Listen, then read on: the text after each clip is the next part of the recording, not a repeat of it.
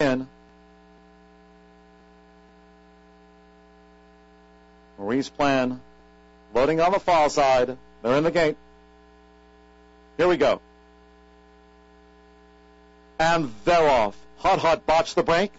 Light and Dreamy comes out guns blazing. Gal Golden breaks sharp too. And a newcomer, Caliente Corredor, right there, whipping up the pace. Bitsy's Parade Day outrunning in fourth, followed by Miss Sarah Jane in fifth.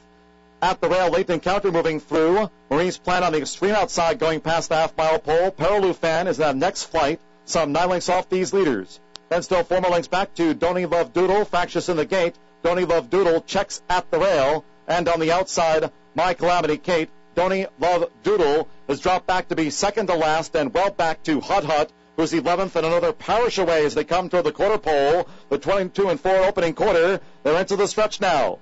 Gal Golden and Caliente Corredor down to this final furlong and a half. Caliente Corredor running a big one. Caliente Corredor, this first-time starter, leads Gal Golden. Maurice Plan on the outside, late encounter fourth. Light and Dreamy's dropped back in fifth. Bitsy's Parade Day sixth. Inside the final half furlong, here's Caliente Corredor close home. Gal Golden in a good try, but it's Caliente Corredor. Caliente Corredor holds on. Colby Hernandez and Caliente Corredor from Gal Golden, Maurice Plan, late encounter, Bitsy's Parade Day.